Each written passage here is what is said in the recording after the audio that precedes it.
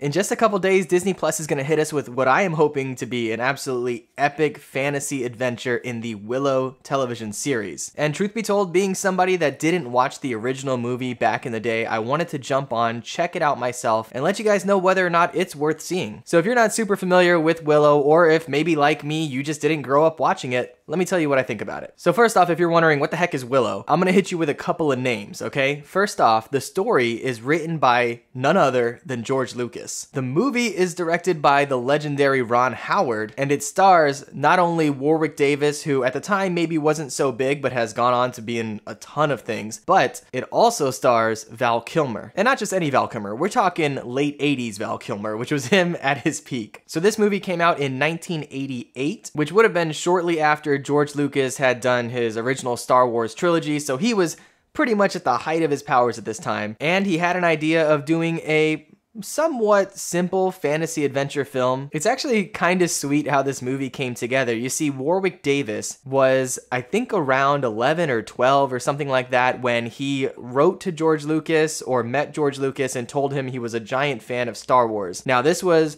before the third Star Wars movie had come out, and George Lucas then went and cast Warwick Davis as an Ewok in The Return of the Jedi. So here you have this 12, 13-year-old kid who is getting to absolutely live out a fantasy of his own. And then not only that, but during the filming of Return of the Jedi, George Lucas tells Warwick Davis, basically, I think you're amazing and I want you to be the star of a movie that I'm working on now. So essentially, George Lucas created this film for Warwick Davis, which is absolutely insane. So at the age of maybe 17 or 18, Warwick Davis would go on to play the lead character Willow, although he didn't get top billing with the movie, which I guess makes sense when you have a star like Val Kilmer. But make no mistake, he is absolutely the primary focus of the whole movie. So let me tell you a little bit about what the story is about. It is pretty simple. Essentially, you have this evil witch who is also the queen of this kingdom, and there's a prophecy that says that there is going to be a child born that leads to her death, basically. And so as an evil witch might do, she then proceeds to go and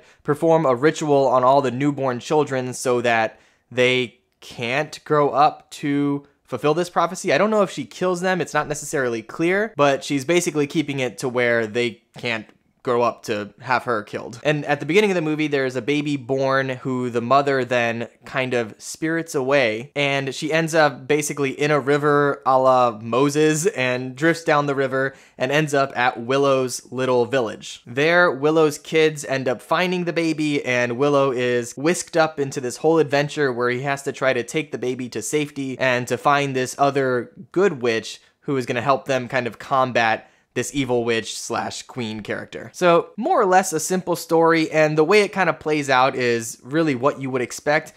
But here's the thing about Willow. Something to keep in mind is, of course, this is a kid's movie, so this isn't going to be something that I would expect too much from as far as that's concerned. As far as the complexity of the story, it is going to be pretty simple. And also, this came out in 1988. And when you go back to the 80s and think about the fantasy adventure films that we had at that time, we did not have the Lord of the Rings series or Game of Thrones or any of these crazy fantasy adventures with all these incredible special effects. It was very limited at the time. And honestly, despite the limitations in special effects, they really go above and beyond in this movie with what they attempt to do. Now, of course, looking back on it from present day, you can see how kind of janky some of the special effects are, but at the time, it was pretty groundbreaking. They had some full-on CG elements that had not been done before, and that would then become really popular in film, especially in the late 80s, early 90s. For example, there's one scene where a character is transforming into other creatures, and that same effect would go on to be used in a bunch of movies, including, I believe, Abyss,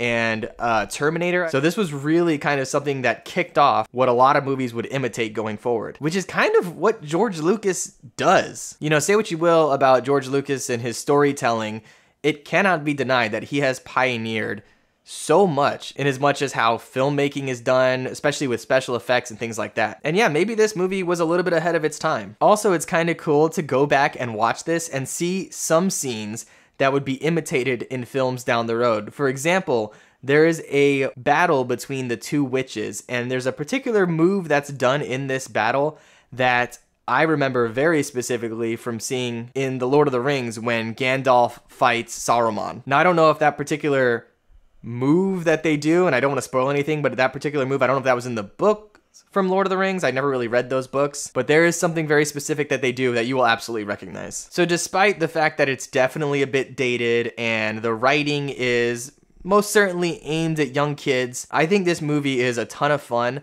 Every single person in it is just really fun to watch. Warwick Davis is totally lovable. He gives you kind of these Frodo vibes, of course, before Frodo would be on film. And also Val Kilmer's character, Mad Mardigan, is fantastic in this. He plays this kind of swashbuckling swordsman slash ladies man, and it really feels like Val Kilmer just dove headfirst into that role and kind of really sunk his teeth into it. It also does a pretty good job of creating this world and transporting you to it in a manner that makes you want to see more about it, which is why I'm really excited about this upcoming series. Really, it feels like the original film is just kind of a taste test of what could have been done had this been allowed to, or had it been stretched out to more sequels. So I don't want to give you the wrong idea. I don't want you to go into this thinking it's going to be some absolutely incredible, special effects heavy, wild ride of a movie. It really is pretty simple, and it really is a product of its time. But if you can open your mind and open your heart to it and kind of transport yourself back into being a little kid, I really think this is something you could enjoy. And it's funny now, watching the trailer for the upcoming series, it is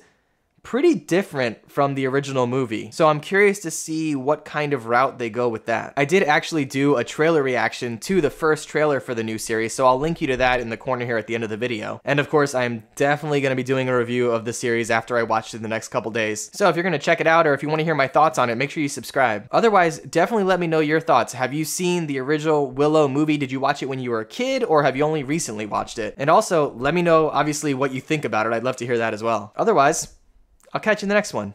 All right. Be good.